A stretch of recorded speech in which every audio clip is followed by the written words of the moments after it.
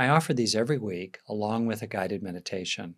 Just click the subscribe link below to be notified through YouTube when I post the latest recording. Or if you'd like to join us live, which would be great, just go into the description section below and follow the link along to be able to sign up for free. You might like to stay, to the extent it's there for you, centered in whatever was beneficial that was cultivated during that meditation, letting it continue to ripple inside your body and out into the world. I'd like to talk with you about a topic that is very close to me, and it's also, I think, very relevant in the larger context of the world in which we live with each other. And that's the topic of what I call seeing the whole, being the whole. There's a quotation from George Orwell that I think about, which is essentially, to see what is under one's nose takes a constant struggle. The tendency of the brain is to fixate on one part after another, because that's often what's urgently necessary in harsh survival type conditions in which our ancestors lived and gradually evolved. And I remember talking with Judson Brewer, who's a rare combination of top-tier neuroscientist, top-tier clinician, psychiatrist, and top-tier meditative practitioner. And so we were interviewing him, Forrest and I, on our Being Well podcast. You can find that podcast. It's really interesting. He was talking about anxiety framed as a kind of habit, which is very interesting, related to his own research about breaking habits, including habits of drug addiction. And I asked Judd toward the end of it all, given everything he'd known and studied, what did he apply to his own mind from what he'd learned about the meat, inside the coconut? And he said, essentially, the movement, the difference between contraction and expansion, including seeing the whole. And that's from someone who's studied that all very deeply. In my own investigations for the book Neurodharma, I came across a lot of research about the value of seeing the whole and the difficulty often in doing that. So that's our framing here. And to bring it down to earth, think about what it's like when you're talking with somebody and something's bothering you, or you care about something's important to you, and you talk about it. You take half a minute, you say your bit.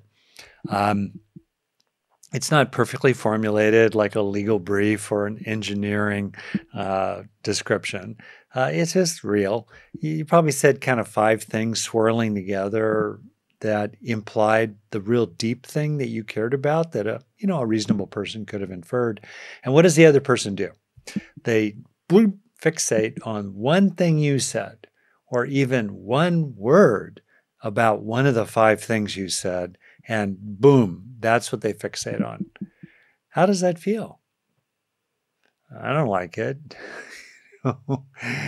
And what's it feel like when, despite your best efforts, they just seem to refuse to see the big picture or what you're trying to talk about in a whole way?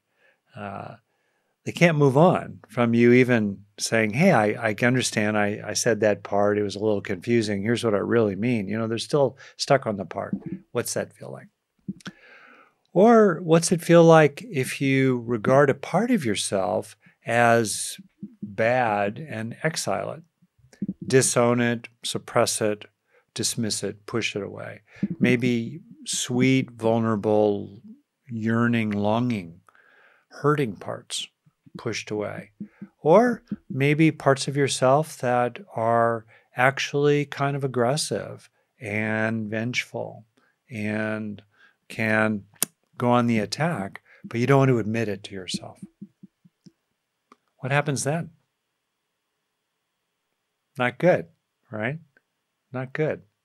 It's not good when we push away or disown parts of ourselves. Or what happens when we're in situations in which, let's say you've had to live with something, maybe because of a long-standing health problem, or maybe you've had to live with something having to do with the ways that society structurally is stacked against you, or people who talk like you or look like you or have the skin color you have. And you've spent years being disappeared in society, or aspects of you, your humanity disappeared, or your abilities disappeared. And then what happens after all that's been disappeared, when you're in conversation with someone and they're talking about a situation, and it's clear that this part of the truth of what you've had to deal with all these years is just not on the table, not acknowledged, not included, not named. And in the not naming, which is not necessarily malevolent, maybe it's just ignorance on the other person's part, but still, not being named, not having your lived, factually grounded truth brought into the room, having it watered down or pushed away as saying, well, that was back in history. This is now. When that history, as I think William Faulkner put it, the past is not even past. It's here with us today. When that happens, how does it feel? When an important context, an important background is just disappeared. And then even worse, if you try to bring it up, people get all huffy about it. What do you mean? You want special treatment? No, I just want the whole truth to be included here. All the tiles in the mosaic, right? So I want to talk about seeing the whole in practical ways and explore with you some of the Buddhist wisdom and some brain science, practical brain science, about seeing the whole and being the whole. So here we go. And I'll be paying attention to the chat and the comments that are coming in the chat, and may have a chance to talk with some people here too. So first off, what are the parts that you're leaving out? That's a good question. What do I leave out? What's unsaid? What's left out? When I'm working with people clinically, which I don't take on new clients. Most of my clinical practice is in the rearview mirror, but I learned from it. And very often when I was with someone, and still sometimes when I'm with people today, I ask myself kind of quietly, what's not in the room? What's left out? What kind of feelings are being left out? Tender feelings, joyful feelings, aggressive feelings, sexual feelings, nasty feelings, wounded feelings. What's left out, right? Who is left out? That's another really useful question. Who's not in the room? What's the line in Hamilton? In the room where it happens? Who's not in the room? Who's never in the room when it happens? What's left out? So what do we leave out? And there's some things to look at. So we can include what we tend to leave out, and we can include the forces inside us or around us that lead us to leave things out and that are problematic. I think somebody said, let's see, I'll find the quotation. Anyway, something along the lines of, the amazing thing is that even though we see around us, decay and dying and death, somehow we kind of don't believe it'll ever happen to us. What do we leave out in that regard? So think about privilege for one. I thought a lot about Ta-Nehisi Coates' definition of privilege as not having to take something into account. And what we can do, though, is we can start to take into account what other people have to take into account that we do not have to take into account. And when you feel like you're with someone who's open-minded and interested in learning about what you have to take into account that they don't have to take into account, then suddenly you feel safer with that person, or at least kind of more hopeful about where that process can go. So paying attention to privilege, that doesn't mean we have to be guilty about it. Privilege is a result of multiple factors, luck, effort, and advantage that occurs by disadvantaging others. Those are the three kind of main sources of what we end up with, right? Effort, luck of different kinds, including the genetic lottery, and advantage or disadvantage. The deck stacked in our favor or stacked against us. Are we dealing every day with a headwind or a tailwind? Those are kind of three major sources, right? Certainly we want to do what we can about advantage, but still, just in factual terms, we can recognize, for all kinds of reasons, what you don't have to take into account that other people do. So paying attention to privilege. Another is bias. Who among us does not have a bias? Maybe we should have like a big circle, like an Alcoholics Anonymous sort of like, I'm Rick and I'm biased. Right? We have bias, even implicit bias on a time scale of, fractions of a second. So, but at least we can be unbiased about seeking to understand and regulate our biases. So think about bias. Another one is what's called secondary gain. In other words, does it serve our cause to downplay or ignore or deny the reality of others we oppose? The facts, the relevant facts that they're dealing with today and the relevant history that has shaped them. Does it serve us? There's a line Upton Sinclair, I think, said, you cannot convince someone of something that it is their paycheck not to believe. Motivated reasoning, secondary gain. What's the payoff? I think about that, Bring it down to earth. Think about people you live with, work with, your family, friends.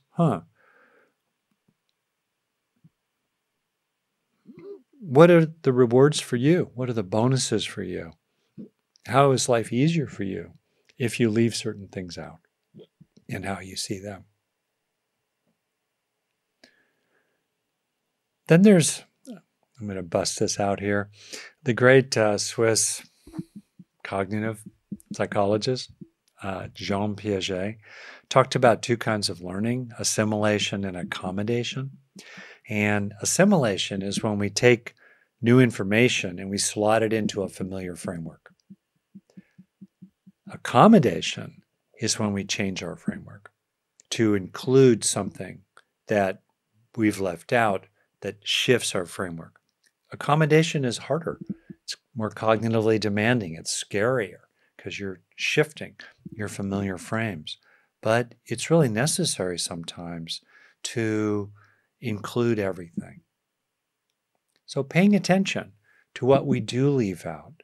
For myself, I have been reflecting lately about the ways that many people, as we age, are dealing with various chronic health problems that are not always immediately visible.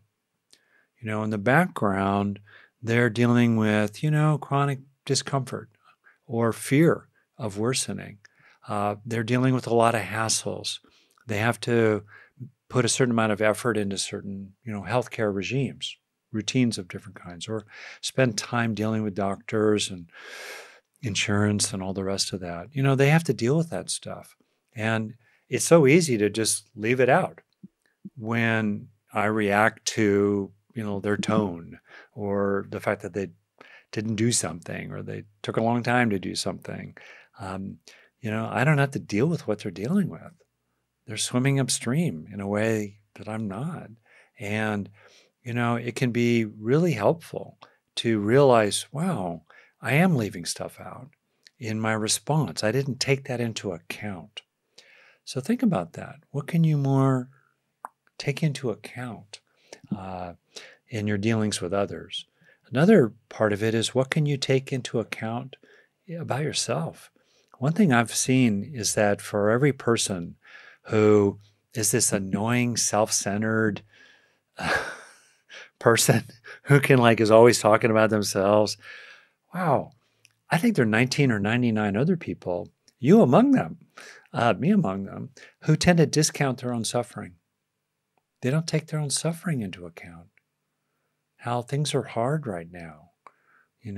They're cold, they're tired, they're staring at financial ruin, they're worried. Looking back over the last 20 years or whatever, wow, they've been suffering.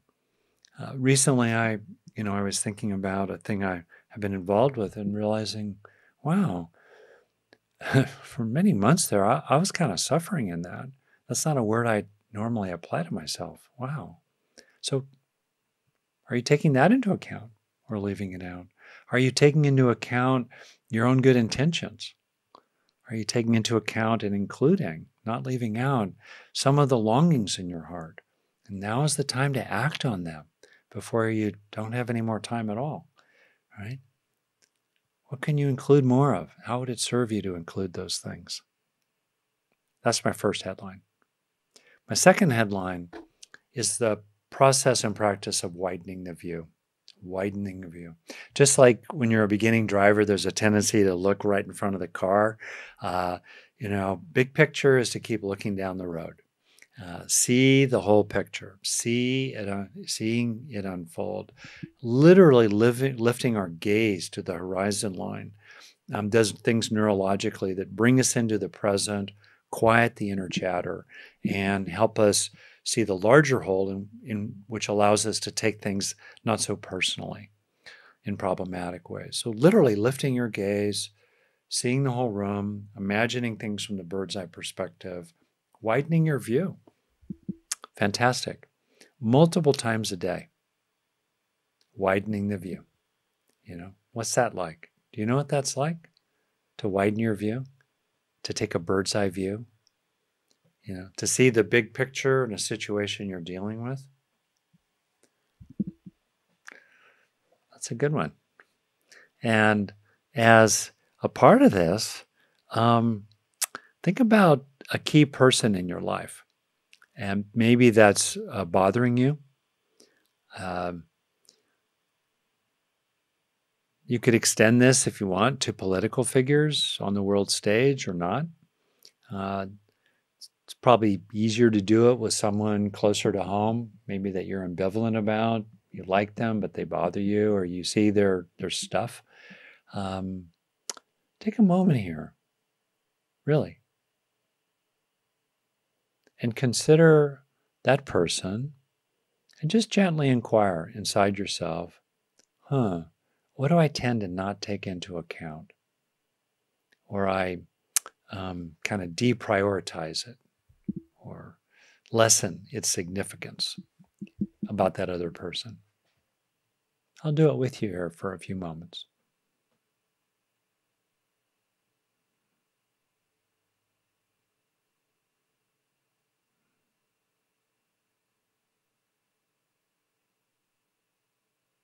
And then see what happens inside your being when you just deliberately widen your view about that person to be more inclusive. Doesn't mean you're agreeing with them, doesn't mean you're waiving your rights. You're just seeing the whole of that person. All the parts, all the layers.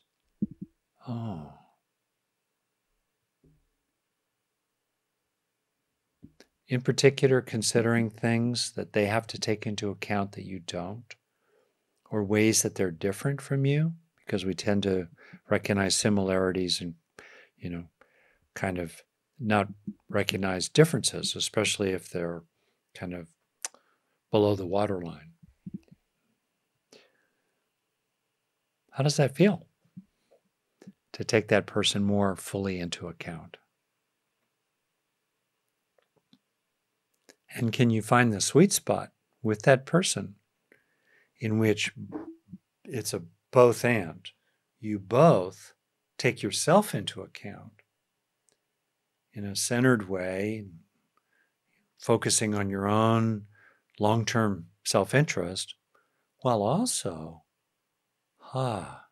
softening your positionality, softening your case about them.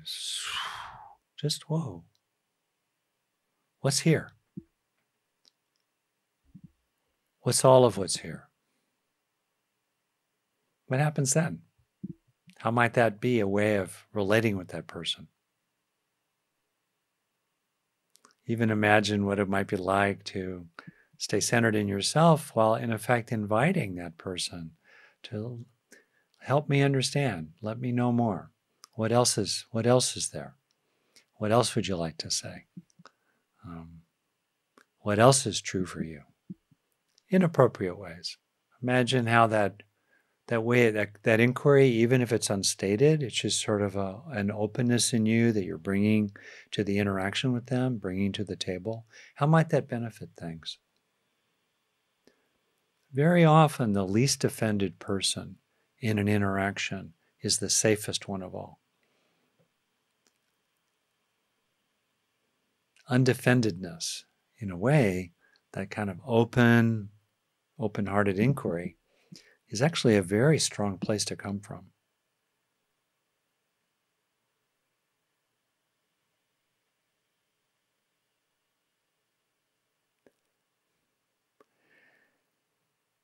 Yeah.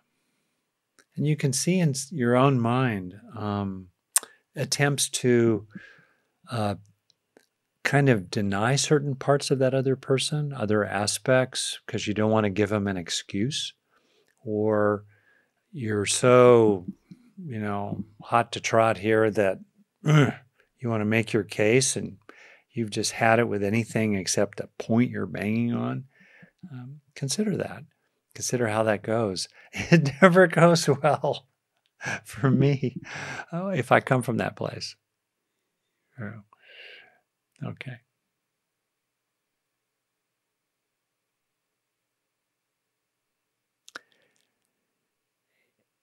And I want to speak here with some risk about responses to the situations in the world today. And we can apply what I'm about to say to many conflicts of different kinds between different groups of people. And I want to strongly ask you to not use the chat to give people history lessons or to argue your own case. Focus, please, on your own experience. And so when I think about myself, events in America involving our fraught history with enslavement, I just think about the many times that people seem highly motivated to deny that history or to try to make it seem as if it's just not relevant today, when in fact there's a long chain of events through the Reconstruction in America, Jim Crow, and definitely still happening today, that including the rise of the authoritarian right, a lot fueled by what's called white racial resentment, to just sort of push all that away. Wow, you can just see the motivation there. Think about other parts of the world. Think about the Middle East right now. And think about, on the one hand, the profoundly understandable reactions of people when their part of the truth is not named. Obviously, it's incredibly important to name, for example, the long, terrible history of anti-Semitism in the world. It's huge. It's part of the truth. Another part of the truth, is the history of the last 75 years in Palestine. It's part of the truth. I'm not taking sides here. I'm just trying to see the whole, right? Terrible atrocities.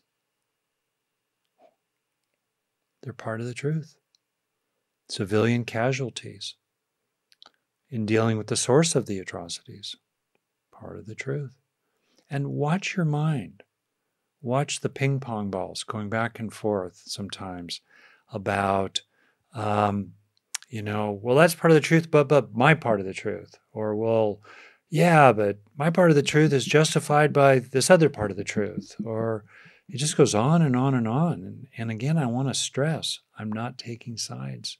I'm taking a side for the truth. I'm taking a side for compassion. I'm taking a side for justice.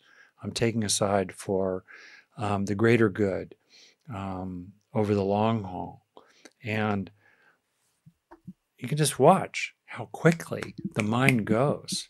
I've had a series of interactions related to my talk 2 weeks ago where people got on my case because I left out one word in an impromptu kind of list of things that we could get angry about, or be upset by, or understandably react to. Whoa, you left out that word. Okay, yeah, I should have, could have included it, got it, but wow, Or I've gotten responses along the lines of, how dare you talk about X without also naming Y? Because okay, that's valid. Because it's X and Y and Z and Q and R and, 194. It's all part of the truth. And then you can just see people that are just fixed on their piece of the truth. And there will be no end, to wars if we can't find a way to get past that. So I want to just kind of name here, the importance of seeing the whole, including the history of the whole.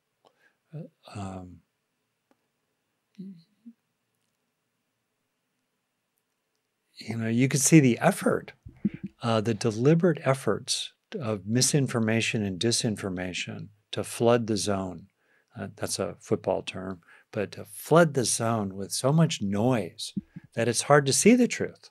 They throw so many pieces of straw there that you can hardly find the needle of truth in the haystack suddenly, because they don't want you to see the truth. They don't want you to know that fact.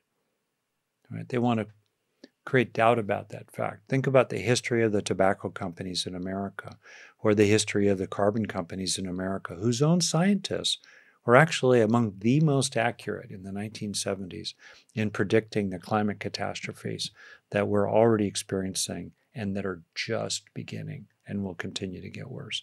So when you find people who are really motivated to make it hard to find a relevant part of the whole, that tells you a lot. It tells you how important it is to respect and honor the people that help us see the whole, including the great teachers throughout history like the Buddha, whose offerings to us I'm now going to be moving more into. So one of the things that the Buddha taught about is the vital importance of not just seeing things, but seeing the nature of things. The nature of things, the nature of experiences, and the nature of material phenomena as made of parts that are connected and changing. Those are the three fundamental characteristics. Made of parts, compounded, that are connected, interdependent, and changing, impermanence. And thus form a larger whole that is dynamic and evolving. Things occur in relationship to each other, thus empty of essence, solidity, identity, and ownability in an ultimate sense. So when we recognize the nature of things, including the nature of the pronouncements of others, including the nature of the pronouncements of our own minds, right?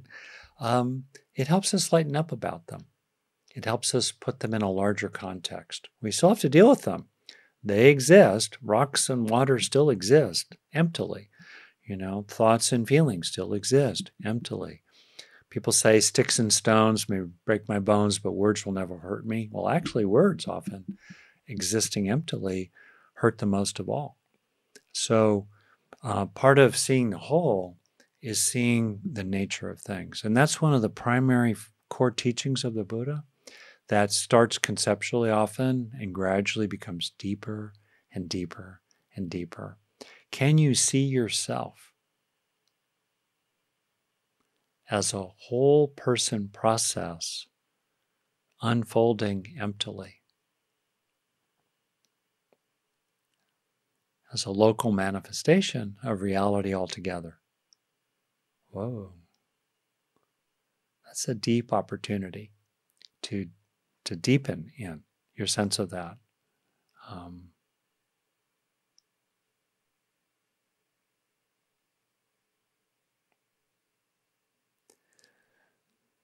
And then I want to finish here with two additional teachings really from the Buddha about all this. And we can apply it to seeing the whole of world events, seeing the whole of our relationships with key people, and seeing the whole, for ourselves.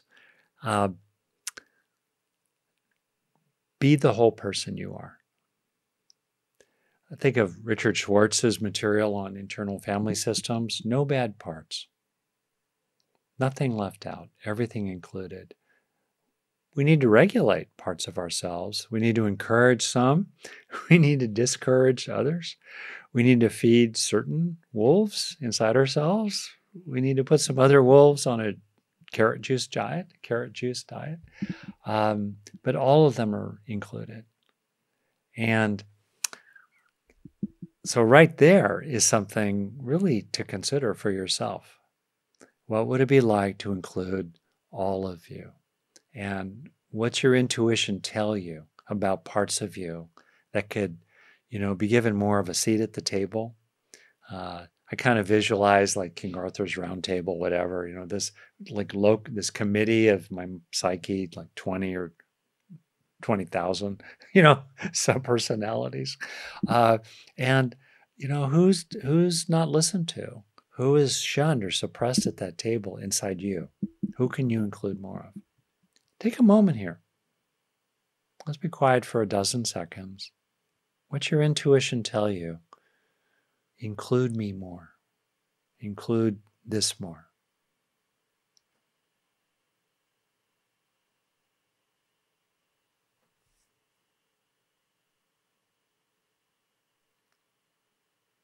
It might take the form of listen to this part more.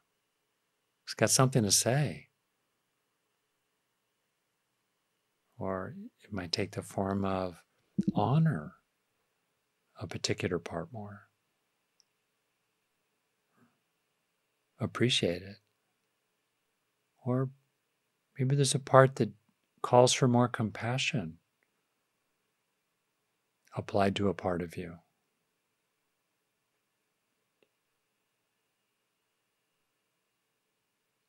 I think of this kind of being whole as a person as both horizontal and vertical.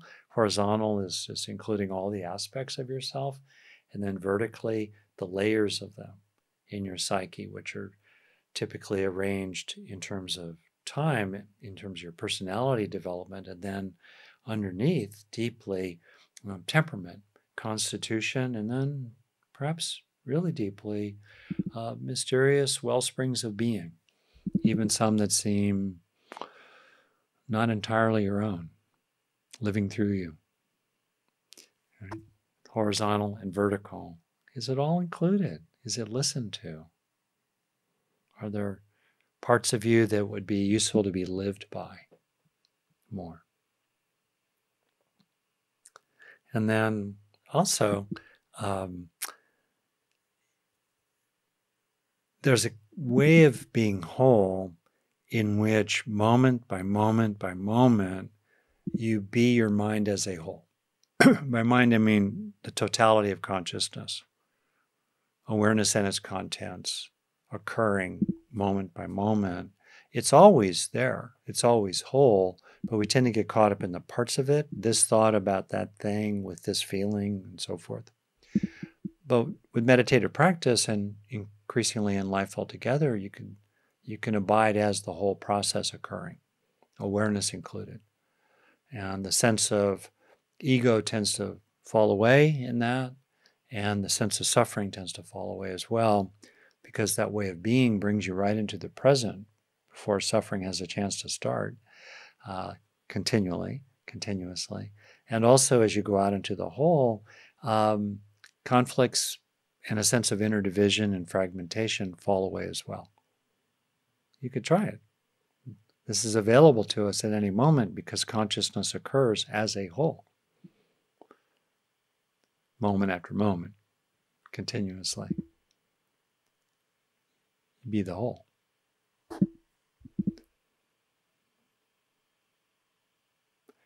And then ultimately, I named it before, and again, I want to name it because I feel like so much of the teachings that I encountered in my early encounters with Buddhism were kind of watered down. They were about interesting things, but they didn't really go after the radical roots of liberating practice that the Buddha pointed to throughout his teaching career. He went for it continuously. He didn't water anything down. He spoke to people with where they were at, but it was always in a frame of the ultimate liberation of the heart. And in that spirit, I just want to, of course, name as well, when we see the whole of our own person process. I've been speaking to that so far, and we see the whole of our relationships and other people. I've spoken to that. We even can see the whole of very, very complex, bloody history, let's say in the Middle East over the past thousands, really, of years. The whole, we can see the whole that way. And then we can continue to widen our view. We can widen our view to get a sense of Earth as a whole, this very fragile, rare planet with this thin skin, like roughly 5 miles high of breathable atmosphere. Whew. After that, we're moving into outer space. Very fragile. You can see that whole. And then we can keep widening out to get a larger and larger sense of the, large-scale passage of time that led us to being here now with tremendous, for me, gobsmacked with gratitude. Like, wow, no matter how messed up, really, my life's been messed up at times, certainly. No matter how messed up our life is, wow, that all these things have happened in the universe. So I could have this life here and now. Wow, widening out. And then ultimately realizing, since everything's connected, we literally are just like a particular wave in the ocean at any moment is the entire world girdling ocean acting locally, instantaneously now. In much the same way, each of us is a manifestation of reality acting locally now, here and now. And wow, that's really seeing the whole in a way that can extend into Kensho or Satori or different kinds of non-dual experiences. Wow. That's part of seeing the whole too. Okay. So I see a hand raised. I want to see if I've gotten into trouble in the chat. Let's see.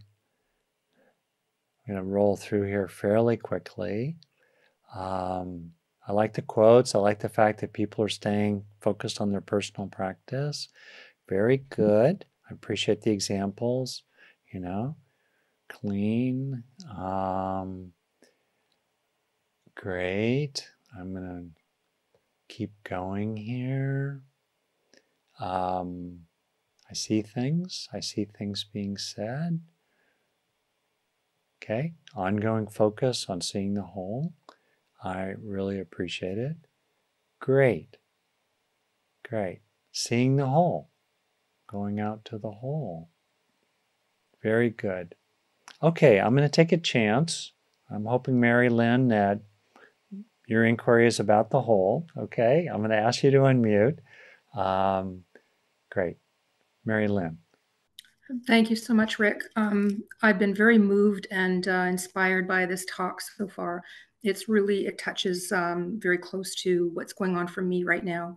Yeah. I've always known, and through your books and through all your talks, I totally recognize that life is all about relationships, Yeah. all about relationships. And people at their deathbed will always be regretful. Not so those who are regretful will be talking about relationships and how they didn't love enough, not about how they didn't make enough money. We all know that now, right? And the whole thing of be the change within, like, really be the change in the world, but Yeah. within relationships. So I do see the whole. And I remember I did S training too long ago when it was landmark and then Oh, S yeah. forum. I did all that. And I Okay. remember they taught us to, when you're looking at somebody, uh, try to also realize the whole room around them and then the Yeah. whole globe around them, like that we are humans on this planet. And so I've been doing that recently when I'm in conversation with people. I talk to them, and then I'm also trying to be aware of the whole room around, and then beyond the room, and then the city, and then the country, and then the world. So I've been doing some pretty deep practice lately, and it's Yeah. helped a lot. I'm also doing a journal where I write all my positive experiences each day so that I can focus on the magic of my life rather than the sadness. And it's been working. So, anyway, I know you've seen me before, and I've been really depressed in the past, but Mm. unfortunately, I was on Ozempic, which caused me major suicidal ideation, by the way. Uh, And that's why I've been so depressed and sad mm, for over a year. But I'm mm. much better now. I've been doing lots of writing. Okay, That's so great. my Uh, question. Glad Um, for you. Thank And you so much. I'm so proud to tell you that I've been doing super yeah. well. And I've been also passing some tests recently, I think. And the tests are to do with relationships. Is there a And question yes, in the you're question is, getting? Yeah, great. when you're in the presence, or when you are in, like, with someone who is less conscious, like, not in a um, Yeah. uh, arrogant way, but just realizing that they haven't done they haven't done any spiritual work. They haven't done any, they're just a different kind of person, and that's okay. Everybody's in their own place.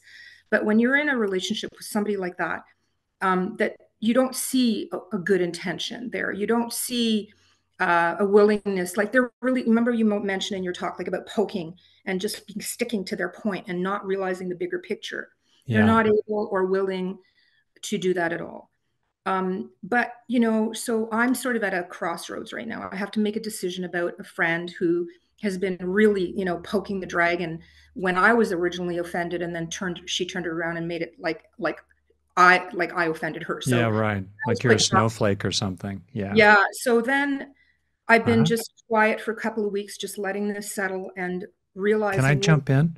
So, just in the interest of time, and by the way, you're not rambling. It's just that there's a lot of rich detail in what you're saying. So, I'm just for other question is, people too. when do you separate from somebody who's less conscious, but at the cost of creating separation in the world? This is my concern. I don't want to be cutting people off right, left, and center because they're not as conscious as me. Or do you know what I mean? Like, so Yeah. at what point do you do that? Is it, Okay. It's good. you see what I hear you. it is Let me about wholeness. It is let me about jump wholeness. in. Okay. Mhm. Okay, good. And oh yeah, totally, totally. And you can see what I'm doing here. I'm staying in relationship with you while asserting my part, as it were. So that, that's and you, it's interesting. I'll kind of share how I am about it, maybe see if it's relevant. For one, I try to see clearly. Ultimately, the Buddha taught ignorance is the deep root of suffering, not seeing, not understanding, delusion. So I try to see people clearly. And over time, as Maya Angelou put it, if they show you who they are, believe them. And people vary in their learning curves. And people vary in kind of the driving motivations behind them.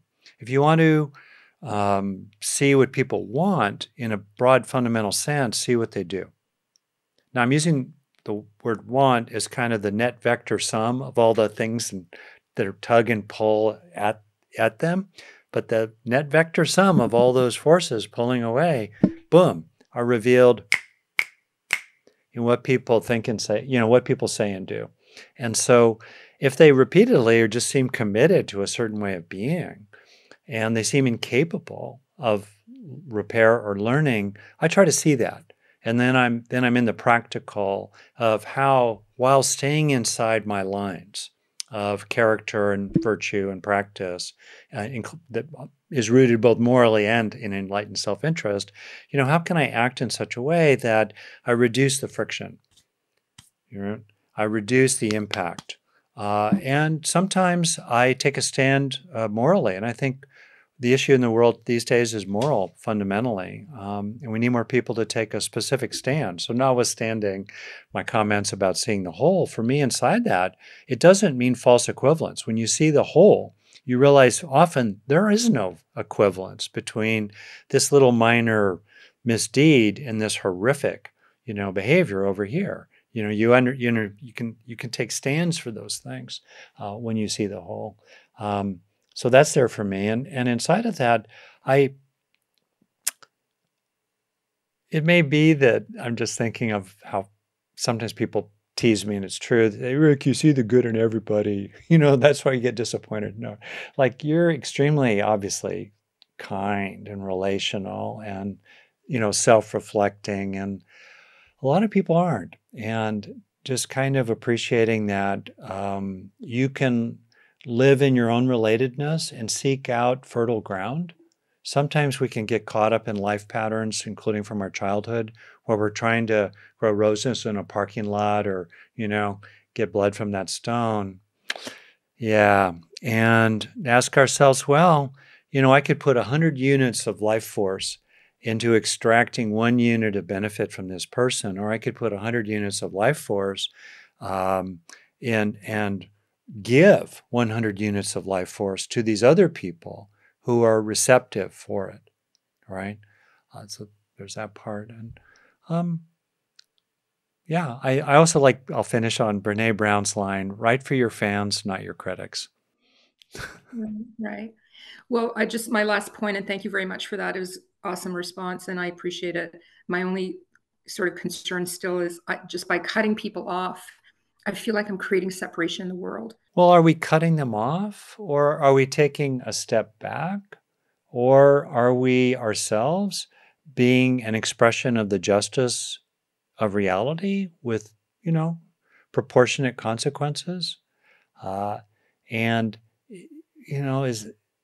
there's a kind of rough justice that's available in reality where people do certain things and it creates consequences. And sometimes those consequences are we step back from them. And often they don't even realize that that's because of how they were, but sometimes they do. And then there's a chance for learning on their part. And so I think also it's not that you're creating more separation in the world by stepping back. It's where do you want to expend your life's energy, right? Who do we want to invest in? Where is the receptivity for who we are? And then how do we do it? Do we do it by scorching the earth on the way out the door? Hopefully not.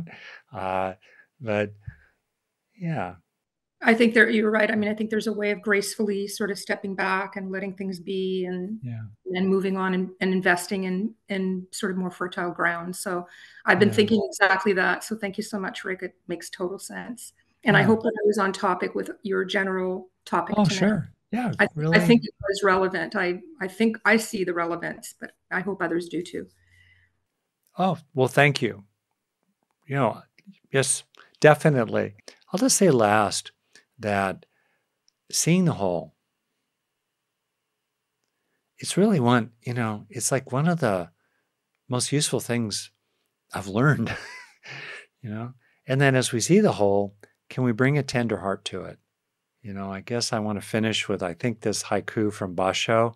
I'm going to misquote it slightly, but essentially it's along the lines of something like, with dewdrops, I wish I could wash this perishing world.